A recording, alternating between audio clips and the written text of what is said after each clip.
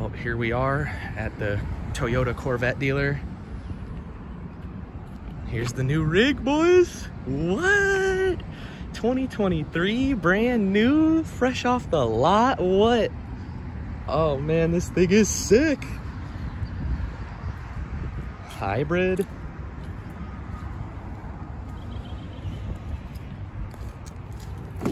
Oh, it's locked. Oh man. Oh, new car smell is real. It's real. Let's see. Odometer, 14 miles on this thing. Look at that. Sick. Oh, I can't wait. Let's see how big it is though, since we had to buy it sight unseen. Wow. Oh man, the trunk is huge.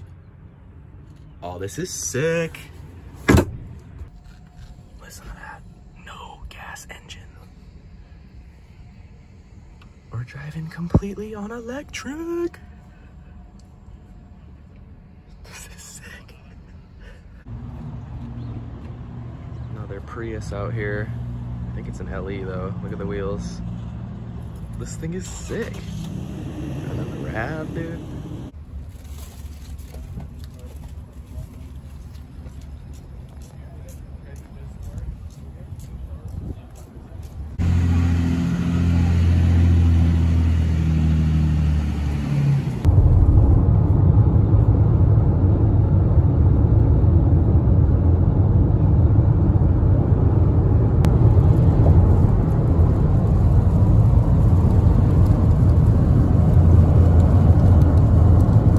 So yes, I now have the new daily.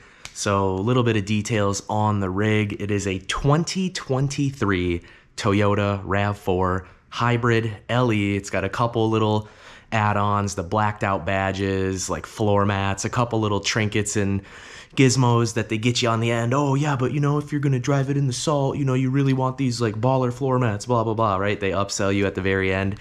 I absolutely love this thing. It is a fantastic rig. I already put 500 miles on it. So yes, that is the new rig. It was 35 G's, and I know that some people are gonna instantly default to this mindset of, oh, why would you buy such a stupid vehicle for 35 grand? If I had 35 grand, I'd go buy an RX-7 FD, 370Z, right? There's gonna be those people, and they just don't understand. They don't understand the dad life. They don't understand the responsible life. They don't understand making good decisions in life, right? Everything is just a contest. Everything's a game, right? I needed a daily. I needed something large. Well, not like minivan large, but I have 2 big dogs, a kid, and I want good MPGs. There's not many vehicles that kind of, you know, fit that profile. And so a couple concerns about the rig, about the RAV, is obviously this generation started in 2019, and they did have a recall on the earlier one. So I think don't quote me on the exact years, but it was 2019 and 2020, I believe, that were affected by this issue. So it's all-wheel drive, but the rear wheels are electric only. There's no drive shaft from the gas engine to the rear wheels. So the earlier ones, 2019, 2020, electrified only, because the non-electrified models, where it is all-wheel drive still, but there is an actual drive shaft and a transfer case and all that other stuff. So this one, obviously the Hybrid and the Prime, they do not have a drive shaft from the front to the back. So the rear wheels are powered by electric only.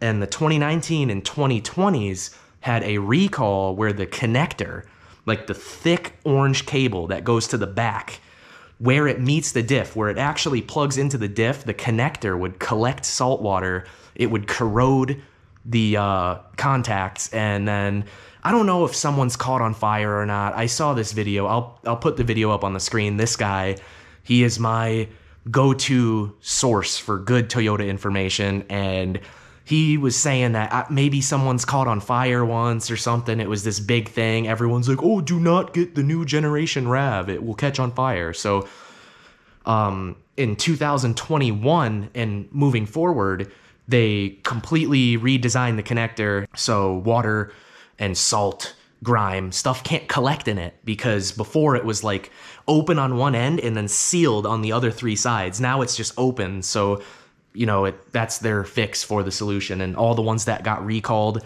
all they did was cut out. Like the recall literally was to cut the connector out, like where it would like hold water, they just cut it out. So all the earlier ones that got the recall done, that's how you tell right off the rip. You climb underneath the back, and I think the earlier ones also didn't have a shield over or under the rear diff, I should say, whereas the newer ones do, and they have the updated connector type. So I have a 2023 brand new, the thing gets phenomenal MPGs. So the EPA estimates it at 38 highway and 41 city. And in my experience, those figures are low. Those figures are super low. I was able to manage those figures, but I'll put up a clip on the screen right now.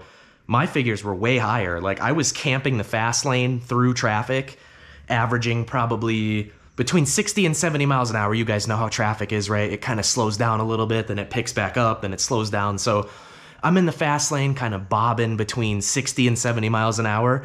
I'm getting well into the 40s MPG. So I don't know. I think that the MPG figures from the EPA and from Toyota themselves, they shoot low so that you're really, really mind blown when you actually get it, because I was able to get 38 miles per gallon highway at 80 miles per hour. Like I was romping on it, and that's how I got 38 miles per gallon on the highway.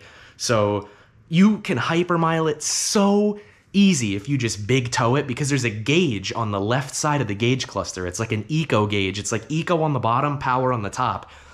And if you feather the throttle, you could get it to sit right below the eco line, and the MPGs are astronomical for a vehicle that large. So yeah, I'm super excited about the purchase.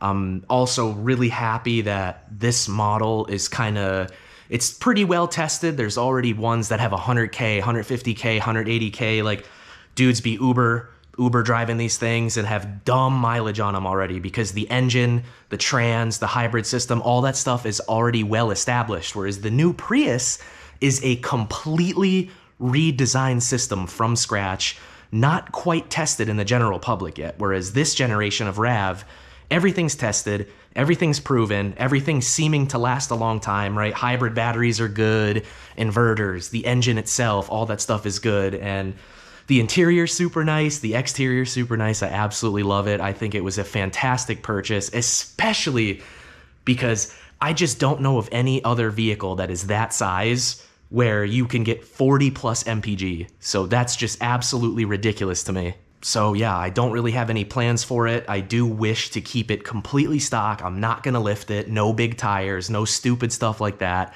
I'm gonna leave it stock.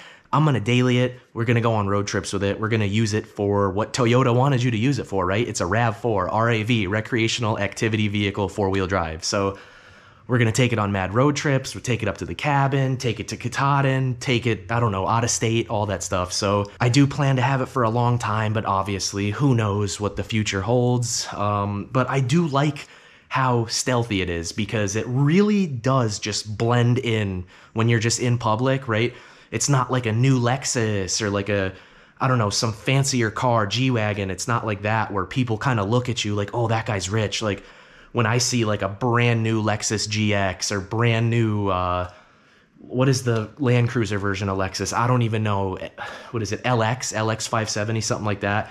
You're like, okay, this dude is driving an $80,000 rig. He's got to be a doctor, dentist, some shit like that. I don't know. I'm just spitballing. But the RAV in silver just absolutely blends into public. It is fantastic for that purpose. And the blackout badges, they look real good. They kind of keep it stealthy. You don't really know from looking at it. It doesn't have the hybrid badge on the side, on the front of the fender either. So you don't even know it's a hybrid unless you know really where to look, because there's only one hybrid badge on the whole thing.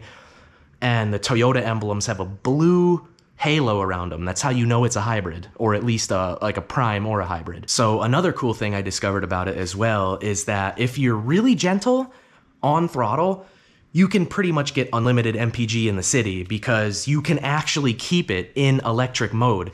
It will automatically switch to the gas engine if you apply too much accelerator. Like, it's not based on the speed. Like, it's not like You take off from a light, it's electric. When you hit 30, it's gas. Like, you could run it all the way up to like 50, 60, 70 miles an hour in electric only. Like, it has a good size battery, and the hybrid system is fantastic. So you can actually get away with not burning gas in the city. Like, you could technically get unlimited MPG, and obviously once you get up on the highway, you got to catch up the traffic, you give it a little bit more snot, then the gas engine kicks on and you get that nice big rush of power. And the thing's kind of fast. The thing is actually kind of fast, because we went to some sushi restaurant. I had me, my girl, the baby, my mom, my sister. We were all in it.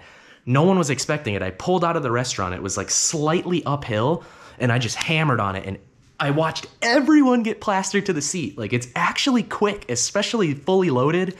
It has pretty good torque off the line. So I hate to say it, it's definitely the fastest car that I own at this moment, and like maybe third or fourth, maybe fifth fastest car I've ever owned, period. And it's funny because it's just a Toyota SUV, but technically the RAV4 Prime at this moment, I believe, is the fastest vehicle that Toyota fully produces, because everyone's like, oh, the Supra though, blah, blah, blah. It's half BMW, whereas the RAV4 Prime is full Toyota. Toyota did everything, the body, the engine, the batteries, the trans, all that stuff Toyota actually did.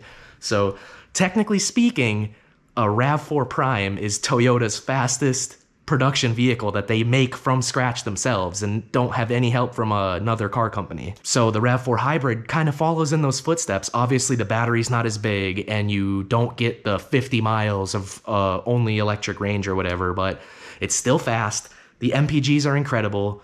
It's large, dude. I can fit everything that I need in that thing, and it still gets good MPGs. So yeah, that's the new daily. I'm sure some of you guys guessed what it was gonna be. I made it pretty obvious that I literally said in that video, I was like, oh, I filmed something about it like 8 months ago. It was called like which SUV you should buy or something like that. So yeah, definitely expect, you know, most of the vlogs that I film in the car, we'll start filming them in the RAV. I'll obviously film when we go on adventures, state parks, stuff like that.